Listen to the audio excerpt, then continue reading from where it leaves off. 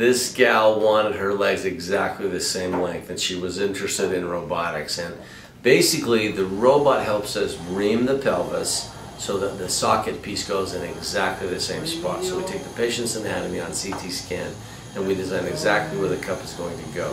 The reamer then comes in under robotic control. I guide it, but it only cuts and prepares where the robot has planned. We also put the cup in using the same guidance system, and we can adjust to the 1/4 millimeter, we can adjust to the degree, so the cups go in spot on, and that's an improvement, that's a step up using robotics. Once the cup is in, we then take the robot out of the case, and then we'll show you the x-rays that we take during the surgery. We trace them methodically so that the anatomic variations are minimal. The first film is the patient's anatomy with her anatomic markers traced.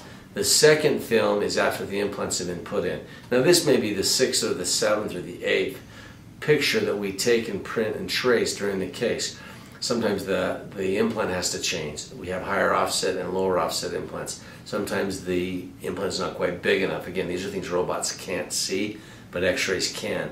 And at the end of the case, we know we have not lengthened the leg at all. And I get great confidence with this. I tell my staff that this is sleeping medicine for me, because if I don't take the x-rays and I don't know exactly, then I have to worry about it.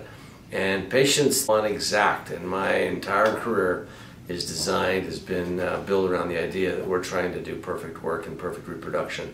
And this is one of the most accurate ways to ascertain accuracy in limb length in hip replacement surgery.